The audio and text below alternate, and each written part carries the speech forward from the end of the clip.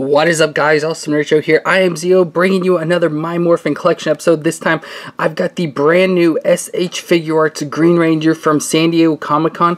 At least I believe that's what it was. It was a con exclusive, being sold exclusively through Entertainment Earth, and I was able to pick it up. And this is my very first SH Figuarts figure ever, so it's kind of super exciting to go into like a more, I would say, classier action figure, a more highly detailed figure, a more expensive figure, of course. So we'll take a look at the box here first. So we've got the You've Got the Power 25 years Power Ranger anniversary, which of course happened this year, which is now coming to a close. And of course Power Rangers moving on from Bandai and stuff and moving on to Hasbro and everything. Then we got the SH Figuarts logo there, or like wording there. Then of course we got the Green Ranger, which we'll look on the inside, his picture there of what he like looks like and everything, which looks kind of cool. I like how they do for the picture use the actual action figure for the picture, not like, you know, picture from the show or anything. Then we got Saban's Power Rangers event exclusive SH Figuarts, a new standard figure series, of course. Then we got the Tamashii Nations there. Of course, we've done figures and stuff for that with Bandai. Then a look on the back, you can see what the figure looks like. So there's him, you know, what it's going to look like, similar out of the box. And poses, you can do all sorts of poses, because with these figures, they have highly detailed joints, so they can move a lot. So you can obviously see, you can pose him there. And then he does come with the Dragon Dagger as well. And then, of course, a bunch of warnings and everything. So this is really cool and stuff. And like I said, my very first SH Figuarts, I did have the White Ranger pre-ordered. But then as it got closer to Christmas, I was like, you know, I don't need to be spending that money on myself. I've got, you know, other people I need to buy it for, so I ended up canceling it. And then a few days later, they put this up on Entertainment Earth, and it was on sale or something. And so I ended up buying it, even though after looking at it and going back, this was just a few dollars cheaper compared to the Amazon White Ranger exclusive. And I should have just stuck with the White Ranger, because I like the White Ranger more than the Green Ranger. But it's still fine. I saved, you know, a couple dollars maybe. But I should have just stuck with it instead. But let's go ahead and get this open. So I'll take it out of the package, look at all the accessories, and try and, you know, do some posing and stuff. Have some fun with this figure, because that's all we've got for this video and stuff. So let's get into it. So I got the figure out of the package, and again, this thing does look really cool and amazing. So I've obviously dealt with a lot of different Power Ranger figures and stuff, and of course a lot of the newer Bandai series of the Legacy Collection, or Legacy Collection, I think is what they're called.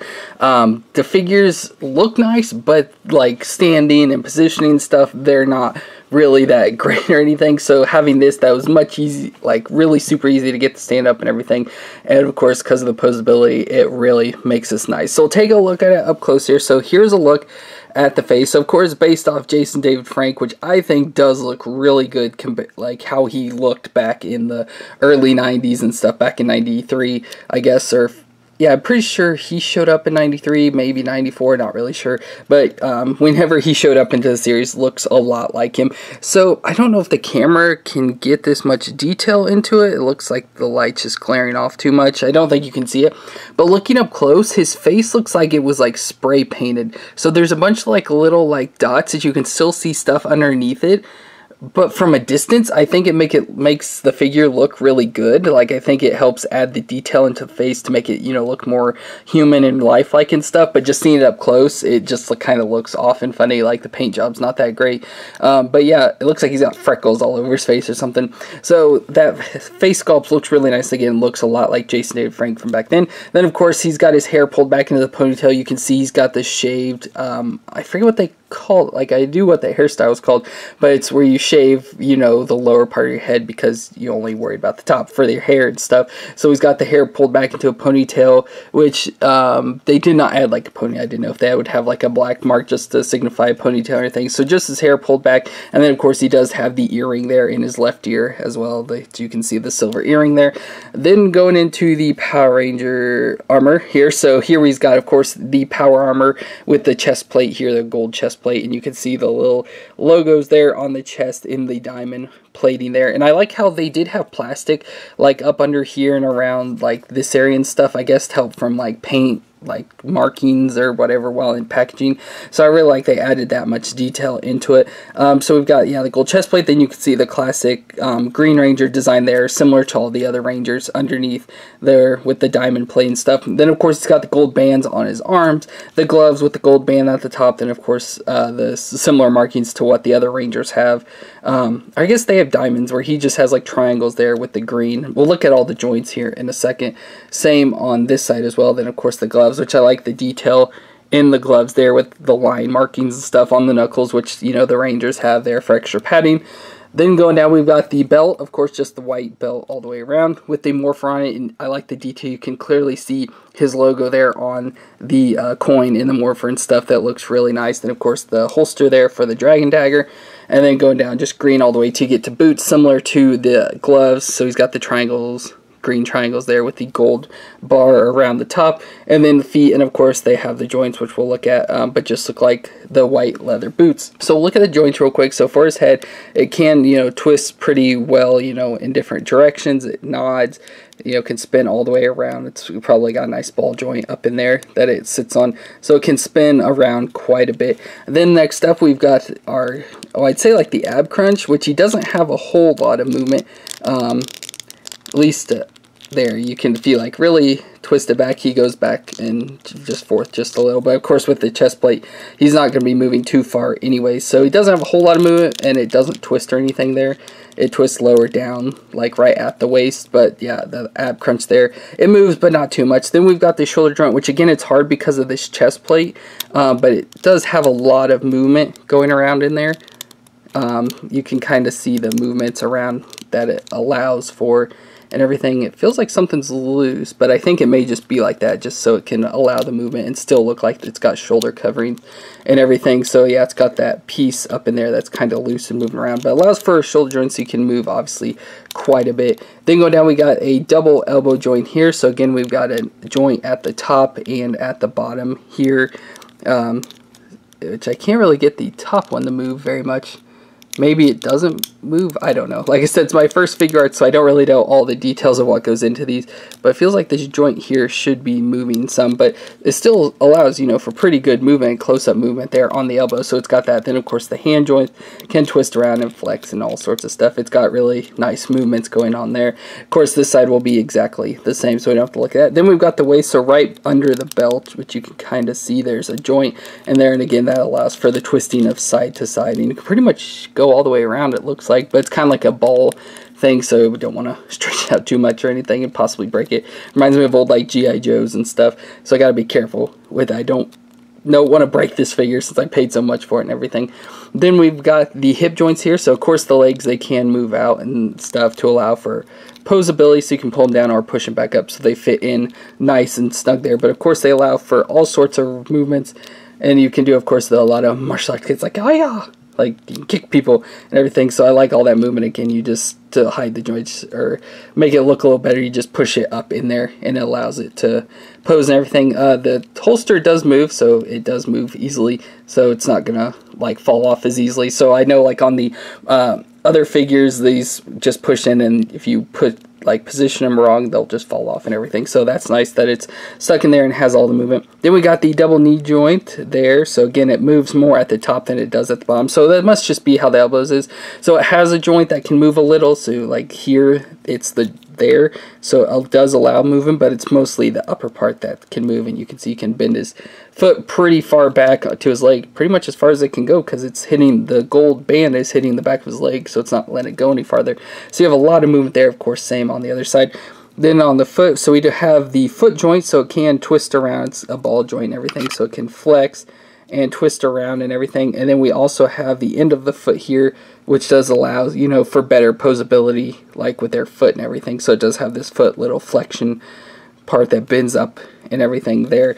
And so yeah, that's pretty much it for the actual figure. So that looks really cool. Again, I really like this, and I can't wait to try and get it to pose and stuff. Of course, not good with poses on figures. If you've seen videos and stuff, not very creative and stuff, so I'll have to definitely look at the box to get some creativity. Then we also got the head, which I will go ahead and switch out some of this stuff here in a second, but I want to show it all first. We have the helmet there, of course, the Green Ranger helmet. We got the coin on top of the head, and then the design based off the dragon there for the Dragon Zord, of course, his monster, or Zord.